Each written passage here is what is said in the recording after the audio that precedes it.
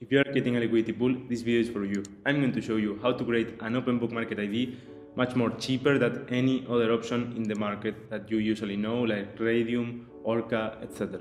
Before starting with the process, the reason why we need an OpenBook market ID in Solana for creating a liquidity pool is basic. Basically, we need to create a token pair, a market, where we can trade those tokens when we add the liquidity. The reason why a market could be really expensive, up to 3 Sol, is because of the space we occupy in the blockchain, okay?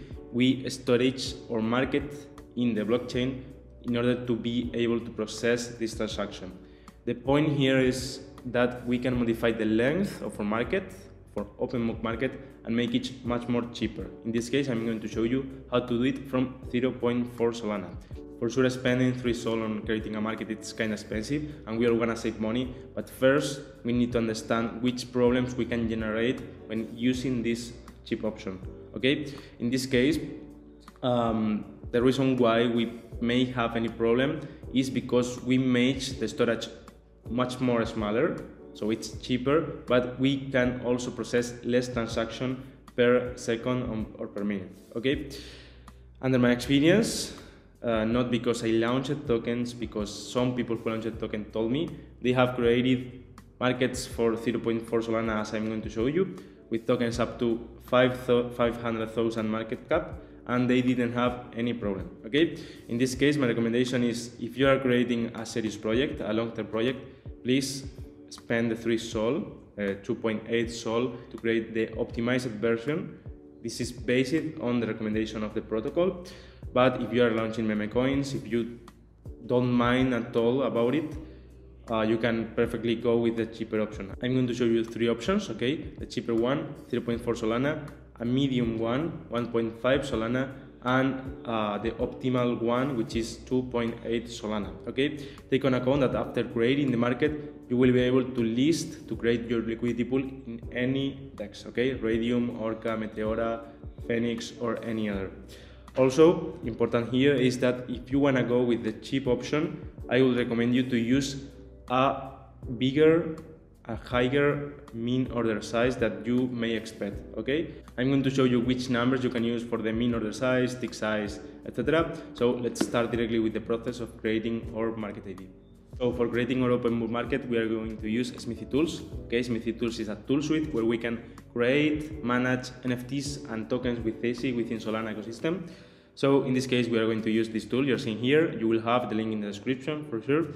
And basically, it's a UI that we can use to create our market ID with the custom inputs we want. Okay, so first of all, let me introduce you the different inputs we need to use.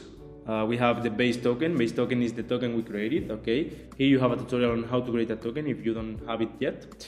So it's basically the token that don't have a value on the market yet. We also have the quote token. Quote token is basically the token with a value in the market. Usually it's Solana, USDC or USDT, okay? I will recommend you to use Solana, but it's also really common to create USDC. You can create different market IDs for your token and you can have different liquidity pools for your token. But in this case, we are going to create just one because it's a tutorial. We also have the mean order size, which is the minimum quantity that a person can buy when trading our token, and the tick size. The tick size is the minimum quantity that the price can change of our token. To finish the presentation of the tool, we have advanced options. Advanced options are those options that will allow us to modify the OpenBook market length and make it cheaper, okay? We have 3 different ones. I'm going to show you which inputs we need to use in order to create the different options, okay? In here we have, I will add this in the description, okay? So here we have the 3 options I told you. So how we create the OpenBook market, basically we start selecting the base token, okay? I'm going to use a random one. We set the quote token. As I was saying, for me the most common is Solana and I recommend it.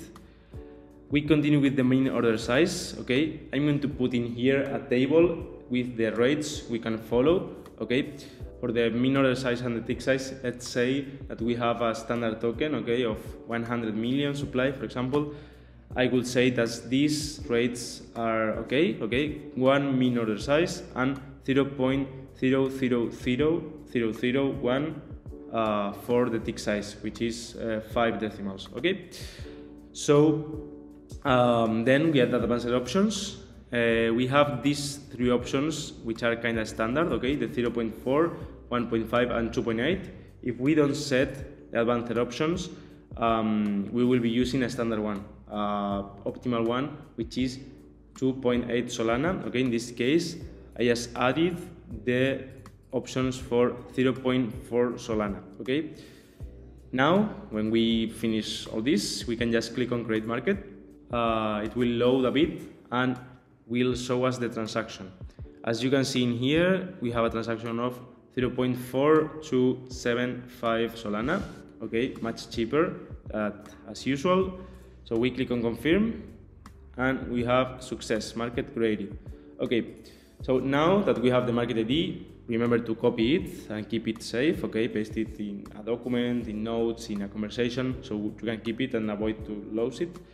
And now with this market ID, we can go directly to any DEX and create the liquidity pool. Okay, just a reminder, you need to revoke the freeze authority of your token before creating the liquidity pool. Okay, so you have a tool for doing that on Smithii Tool. The cost is 0.1 Sol. You just need to select the token and click on revoke freeze. You will have the link in the description. Also, if you don't know how to make the process of creating a liquidity pool, here you have a video on how to do it.